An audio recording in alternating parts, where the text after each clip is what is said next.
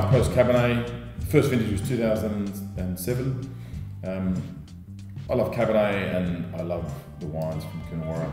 I love the perfume and the fragrance, the floral nature of the nose. I love the structure of the tannin. I always try and put my stamp on it and make sure there's nice, soft, juicy middle palate with the Outpost, as well as that lovely, fine, elegant, long tannin structure. Great food wines, age exceptionally well.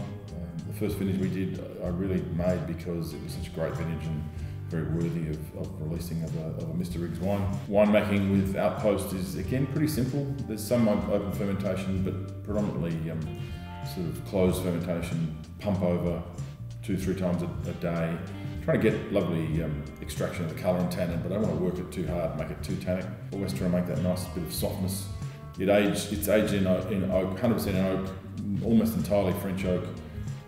Maybe 20-25% new oak is as much as it needs, I think, because it has its own spine and structure from the grapes. For me, it's really important that we capture the Cabernet character. I don't want it too ripe.